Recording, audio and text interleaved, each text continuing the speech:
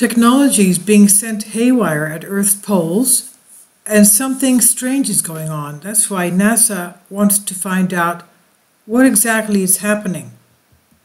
Well, we know that recently they found that we're losing our atmosphere from the Earth's poles, and a NASA team has gone to Svalbard in order to set up a station there. It's the town which is closest to the North Pole, and they will be sending up, well, they have sent up sounding rockets in various missions, and they're still going on. These sounding rockets are to pick up data as they fly overhead to find out what is happening. It's not just the electromagnetic fields that are disturbing GPS and satellites above the poles. It's also the fact that we're losing our atmosphere. They've also found that the atmosphere is denser above the poles. That makes sense because we're losing our atmosphere. It's all dense up there because it's spouting out.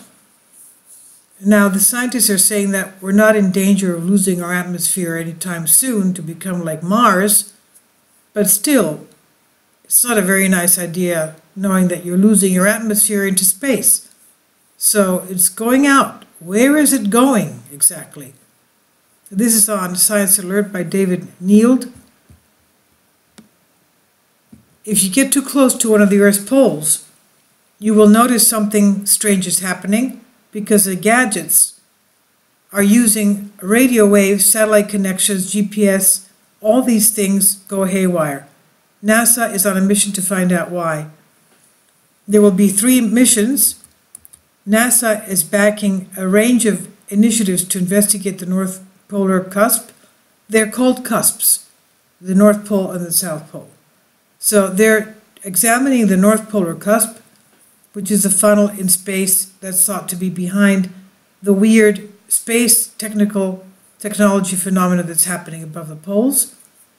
The North cusp, for example, matches the one in the south and allows solar winds from the sun to reach and get down right through the Earth's atmosphere onto the surface of the Earth.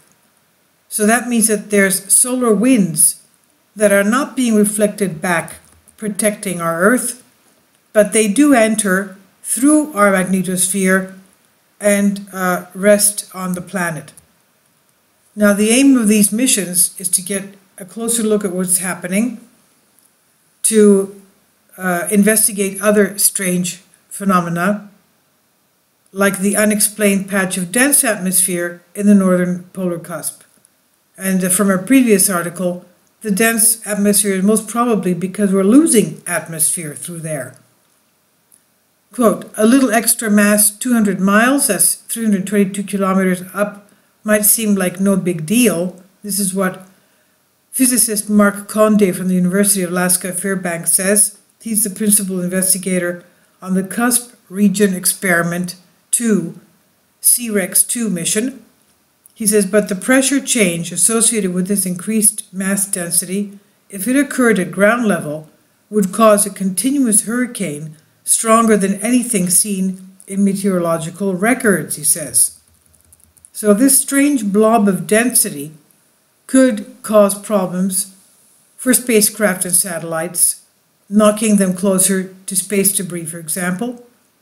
The extra mass also interferes with GPS and communications beamed back to Earth because of the additional atmospheric turbulence that's created. And another mission, the Cusp Irregularities 5, ICI-5, that's a mission that launches this week with the aim of measuring the atmospheric turbulence and hopefully then distinguishing from electrical waves that are also able to disrupt communication systems. Turbulence is one of the really hard remaining questions in classical physics. This is what Joran Moen said. He's a space physicist, University of Oslo in Norway. He's heading up the ICI-5. He says we don't really know what it is because we have no direct measurements yet. Now, one of their missions that was completed unfortunately didn't do as well as planned. The preliminary data from NASA's Tuesday launch shows that the mission did not perform as planned. The scientists are reviewing what went wrong, and they say that we might have to wait to find out about the progress of ICI-5 and what, if anything, that can tell us, or if another launch has to be made to gather the data that was not brought in from the first launch.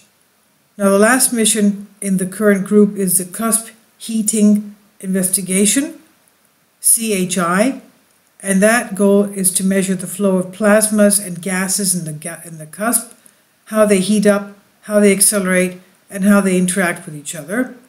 And all this data measuring collection should help scientists better understand what they have to deal with, what's taking place up there, because that has never been tested, and also to predict how the cusp is going to behave in the future.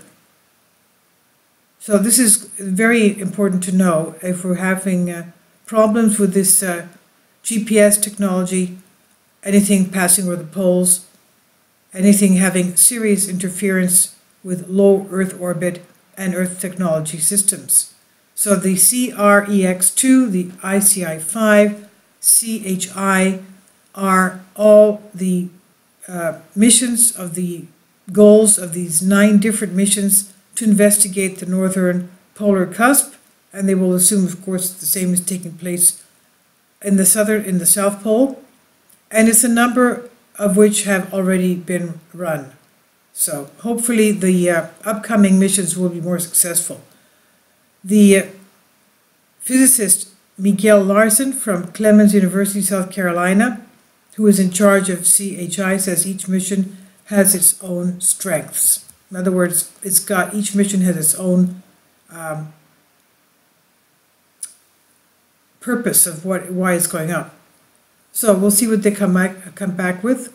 What I'm really worried about, of course, so they can't do much about the electromagnetic aspects of what's going on up there. They just have to forego and not go past the poles. You just can't change the Earth's magnetosphere that's spouting out. You can't change what's not there, and the solar wind that's coming in. And I don't know why we're losing the atmosphere. That to me is really worrisome. I'll leave links below for you for this on Science Alert.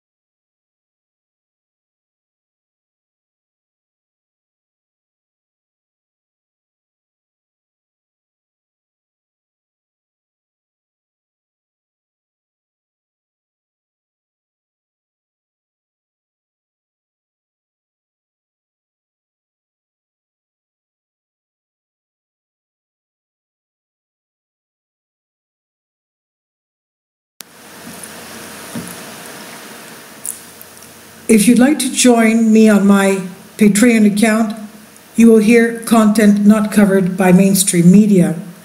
These riveting stories will be based on my research, and I will state my opinions and give my personal insight on diverse and controversial subjects and world events not covered by mainstream media, and not supported by YouTube guidelines. So whatever I have on my Patreon, most of those will not be on my YouTube channel. Please consider becoming a member today. More of the most significant and important videos will be on my Patreon channel. Your support helps me to continue my research and keeps this YouTube channel alive. And we depend on your support, your generous charity, because we help economically challenged families here in Athens, Greece, in Kapota, and we also help the young generation with university tuition and the community around our church. Thank you.